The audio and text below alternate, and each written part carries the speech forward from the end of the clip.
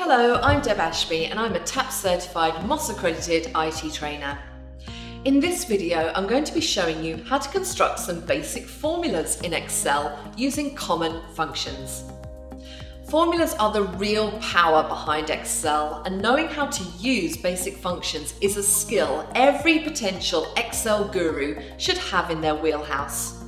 From adding up numbers in a column quickly, to finding the average of a list of numbers, functions are incredibly useful and will save you so much time. However, many people confuse the term formula with function. A function is a preset formula in Excel that is intended to carry out specific calculations in a cell. Sum is a function. Average is also a function.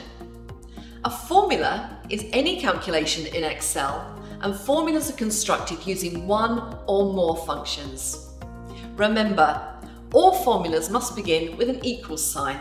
This tells Excel that you're about to type a formula. Let's take a look at some of the most common functions and how we can use them to perform calculations.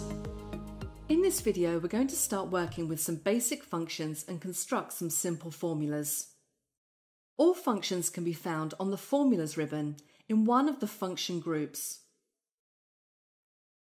Functions are categorized by type.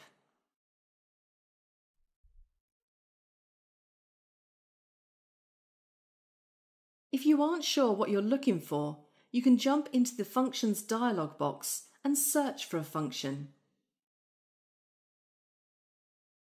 Click on the Insert Function button and type in the name of the function, in this case sum, and click Go, and you'll see it's the first one in the list.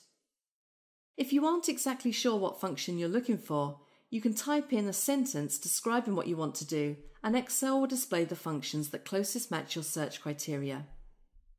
Functions are what enable you to write formulas, and we're going to write one now. We're going to do a basic sum calculation to get the total of the numbers listed above. Equals tells Excel you're typing a formula, and then we enter our function, in this case sum.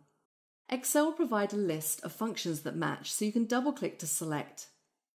The argument for the function needs to go within parentheses, so you can select your cell range, close the parentheses, and hit Enter to get your result.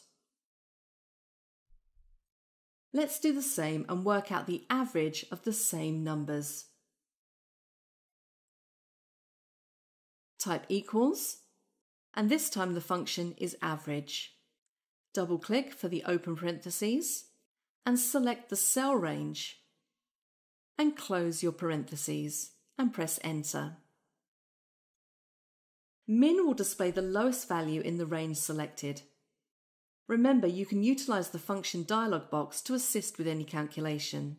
So if I search for min, I get a helpful dialog box.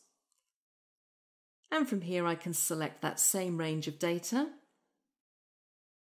and click on OK. It's essentially doing exactly the same thing as what we've been doing. Max will do the opposite and display the highest value in the range of selected cells. And this time we're going to use auto sum. This will try and guess the cells I want to select, so I'm going to modify it slightly and then hit Enter. And finally, count will count the number of cells in the range I have selected. So let's type in count, select our cell range once again, close that off, and there we go with our result of 10. Remember, you can always toggle sum, average, min, max, and count in the status bar to be able to see these results without performing the calculation. I'm going to turn on count, and then when I highlight a range of cells, you can see the results of those.